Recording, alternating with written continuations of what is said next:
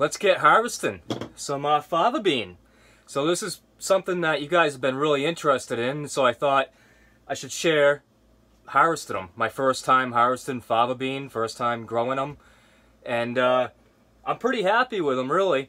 There were times when I really wasn't crazy about them because the seed is so big, and I was worried if I was going to get enough yield for it to be worth it, because when the seeds are that big and you're getting one plant per seed, it doesn't take a lot of seed to make a 5-pound bag.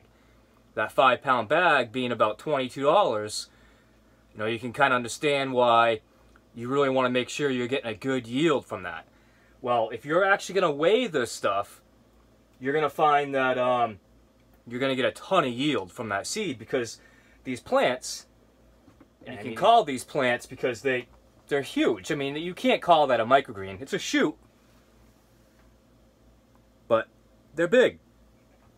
And I'm not sure that not every single one of these is ready to harvest right now, but I'm going to harvest what I can. I'm going to use one of these trays. I cut one just to see how this is going to work, because I'm using a knife, a razor knife, utility knife. Don't worry, I sterilized it.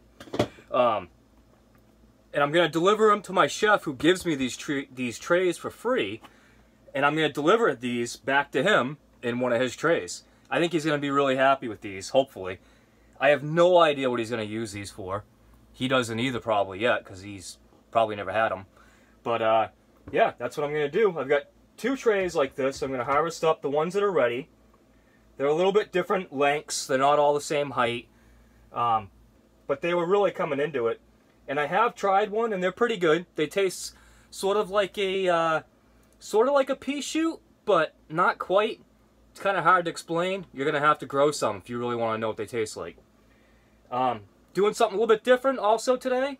I want to take the time and thank some of you guys that have been commenting, and some people contact me in different ways. Some people through my website. Some people find me on Facebook on I got a Corey's Cave page that I made, kind of like share my YouTube stuff without it being on my personal page, and people find me all over the place. And so I have my laptop set up here, and I thought while I was harvesting I would acknowledge some of you and thank you and share the comments that you have been making. I did go out finally and bought myself a nice new laptop. I think my last video, or a couple videos ago, told you I just couldn't bring myself to do it. Well, I finally did. So let's get started here harvesting these. I'm just gonna use my knife. The main reason I'm using the knife is that when I saw this on YouTube, the guy that Curtis was interviewing suggested that scissors, they'll tear these a little bit, and that the stems will turn black, and I don't want them to turn black. They were using a knife, a razor knife, and so that's what I'm doing. Pretty much harvesting these one at a time. There's some I won't harvest yet because I just don't feel like they're not quite ready. So I think there's going to be probably 2 harvests per this tray. Somebody did just comment, Ari Waldman commented that he finds that they get better on round 2 and 3. It must be that they keep coming up. You know, that some of the seeds that didn't come up originally will come up later. And he feels that they produce well on their 2nd and 3rd round. That's good to know. So, thanks, Ari. So like I said, these are all different lengths. Some of them are long. I'm just going to cut them long and leave the stem on and let the chef decide what he wants to do. Maybe he'll like the stem. I really don't know.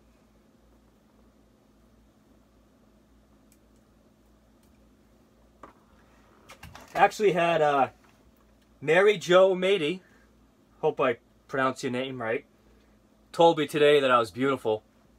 Thought that was pretty cool. Not really used to getting told I'm beautiful, but I'll take it.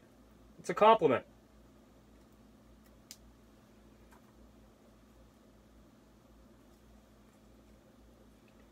So I'm definitely going to have to get better at this because this is kind of slow.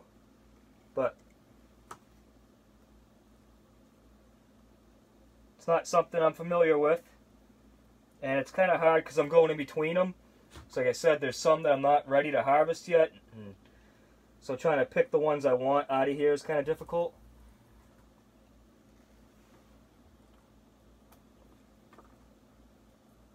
But they add up quick.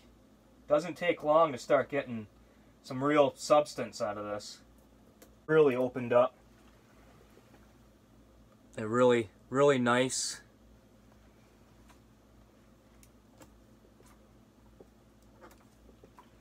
What else I got? I got Sam Rossi.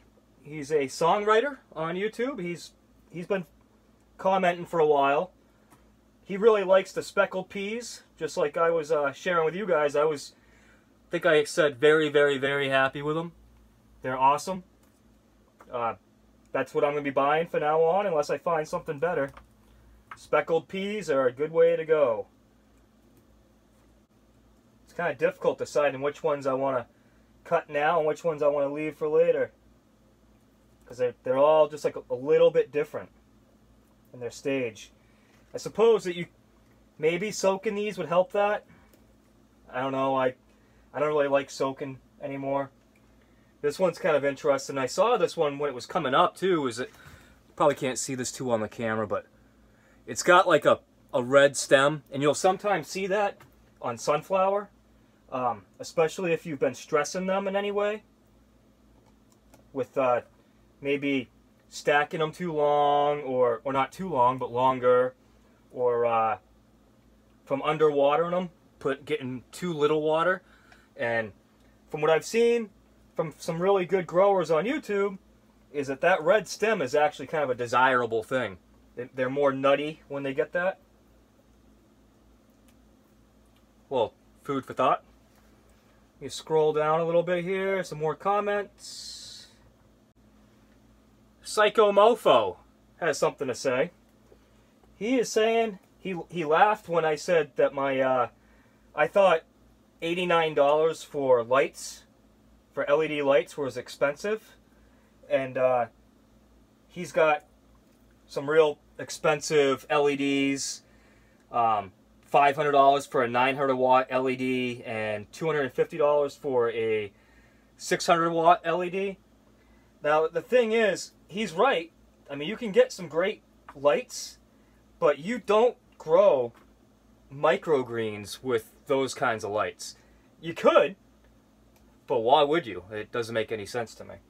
I guess if you have them, maybe you're like doing a large area with just those lights, you could. But my cheap ass is going to stick to saying $89 is expensive and $30 from Home Depot is cheap.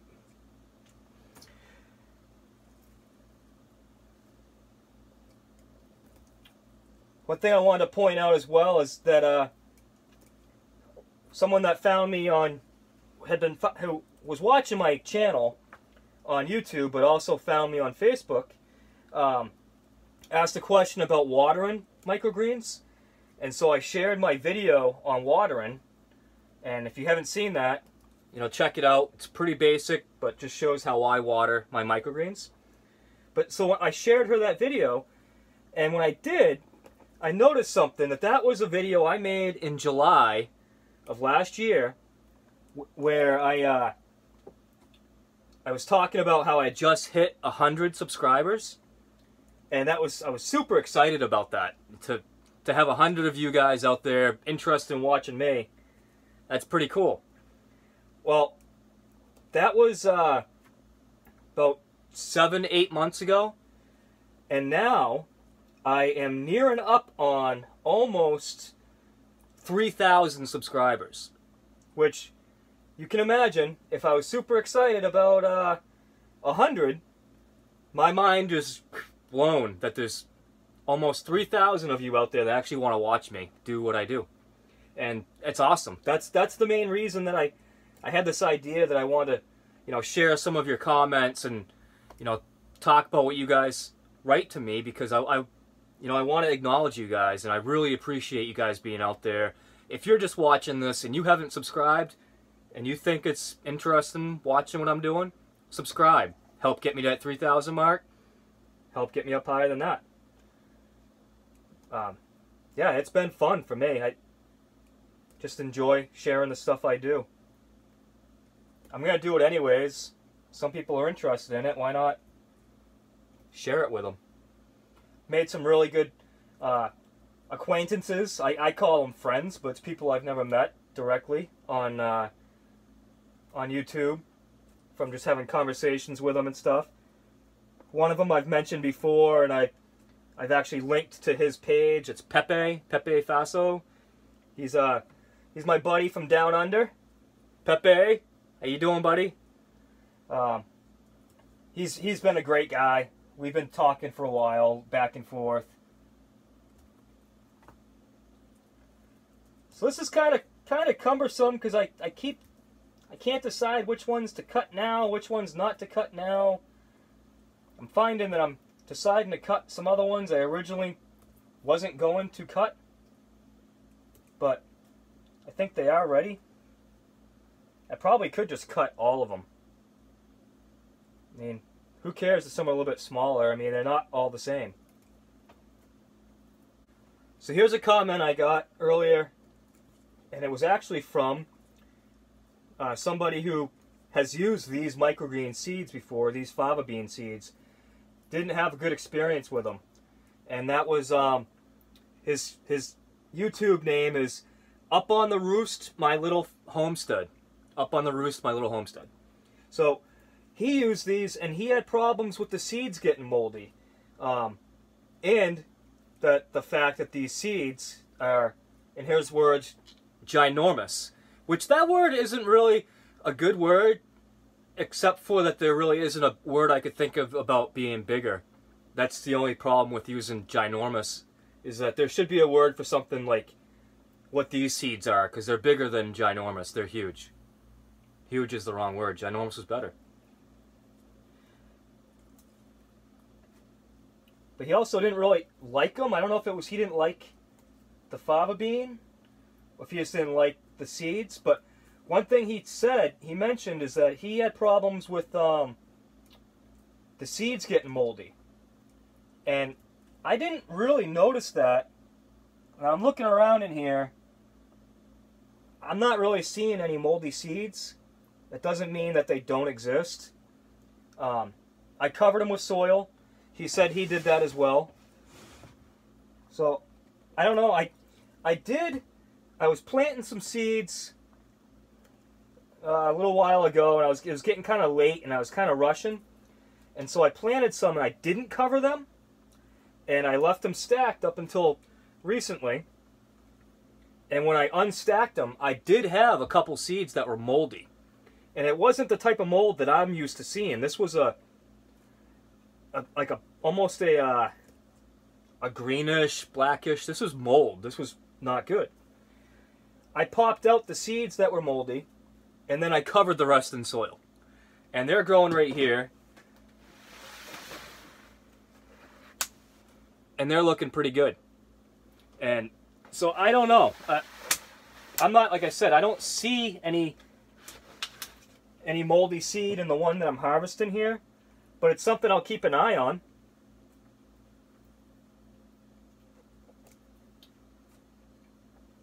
Made a little bit of a mistake here. I didn't weigh this tray before I started, so I'll have to separate it and weigh it or whatever if I want to know how much yield I actually got off this in weight.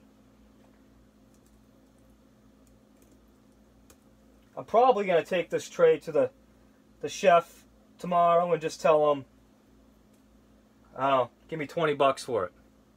That almost pays for my bag of seed. And we'll see if he really likes it or not, and then we'll go from there if he wants more.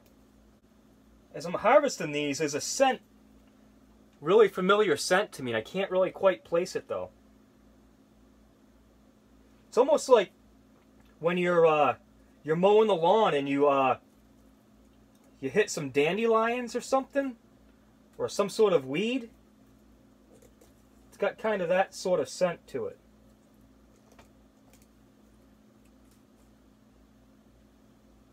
me get one of these literal ones here, and I'll just munch that one down.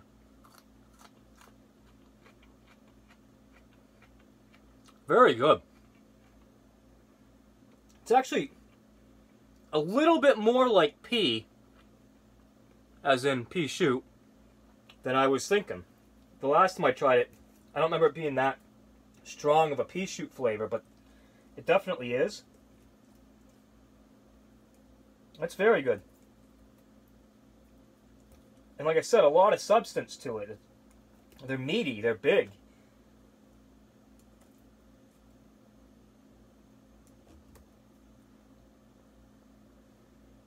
That's almost it for this tray.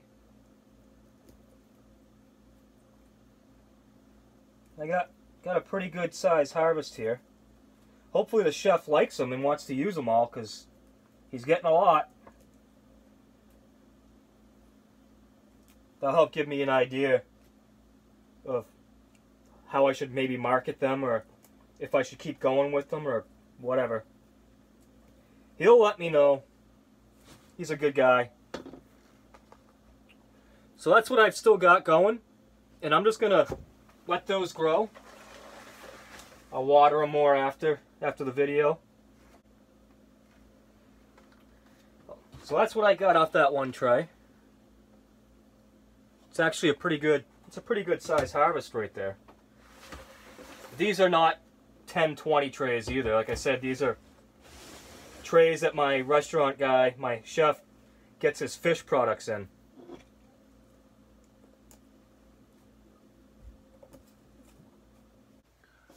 Almost done with this tray. Getting there. It's my second tray. So, guy by the name of World Home, he says, "You're awesome, bro." Thanks, man. You're awesome, too.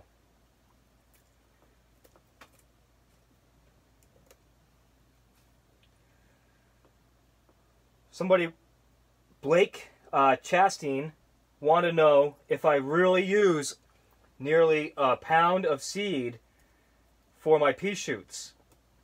And the answer to that is, yeah, I do use nearly a pound. I think, though, with the speckled pea I'm using now, it probably won't be as much. It might be a little bit less, and I'm going to have to weigh that and figure out exactly how much for when I continue on with my microgreens calculator thing I started, which I'm completely redoing that. That was just an example. Roman Gilland asked the most popular question I get. That's around licensing, inspections, things like that. What do you need to do this legally? And I basically told him that check with your Department of Agriculture and find out, because I don't know. And it's different for everybody. Like I said, I made a video about that, about microgreens, regulations, and all that. I made that video because that is the most common thing people contact me for.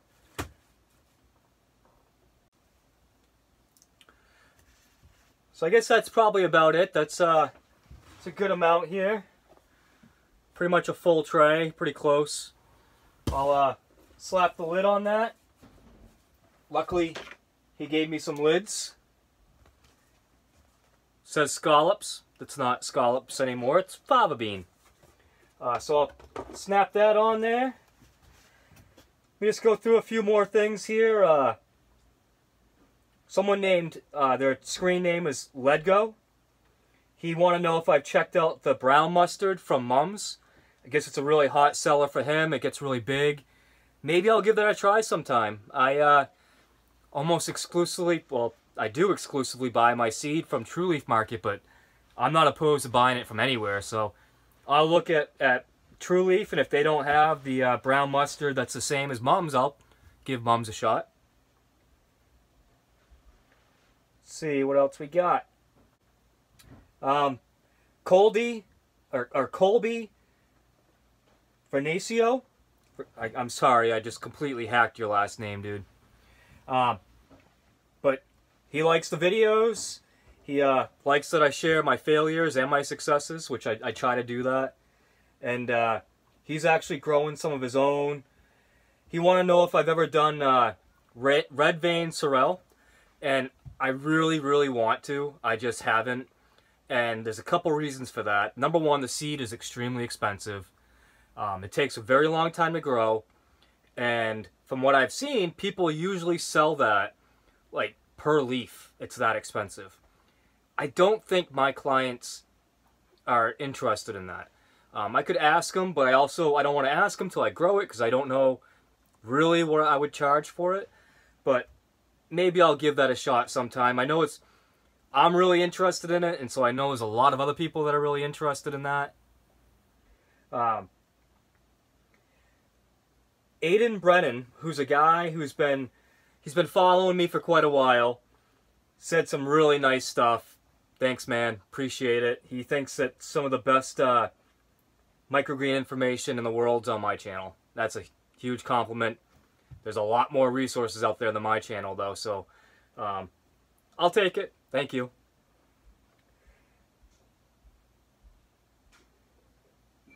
Someone else suggested, this is the Garage Greenhouse, suggested that people are buying Fava Bean at Whole Foods and sprouting that, and that those are just slightly bigger than a pea seed, and that's what I was kind of expecting these to be. And he was just curious, you know, about mine. He wanted to know what the size was again, and so I wrote to him. I measured them. They're 1 inch long by about 5/8 of an inch wide. They're ginormous. Dale's Hayes, he noticed that my last video I was hesitant to try them because I just wasn't sure. The seed wasn't what I expected. Plants were slightly different than I expected. And he assured me, he's like, oh, they're totally edible. He grows them. I did look into it, and yeah, they're popular edible green.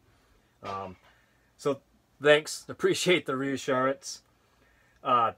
Text Gal, she saw the same video I did from Curtis Stone talking about the Fava Bean to a guy that he was interviewing.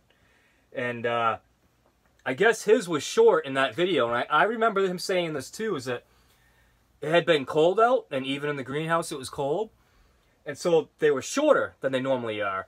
And you could see that some of mine were like really pretty tall. And I wonder, it might have been that his get like that too normally, except it was cold. Honestly, what he had growing looked a lot more appetizing in a way for harvesting and everything. It looked a lot easier. His were all about the same height, even though they were shorter, but they were all about the same. They all had broad leaves on them, and they all looked great. They weren't all, mine are kind of sporadic in the size, so we'll see how that goes. But that's going to be it for this video. It's kind of long, but I wanted to make sure I acknowledged a lot of you guys out there and tell you how much I appreciate having you guys around and having you comment. So, thanks. I hope you liked this video. Subscribe if you haven't already, and watch the ones that are coming up. Thanks.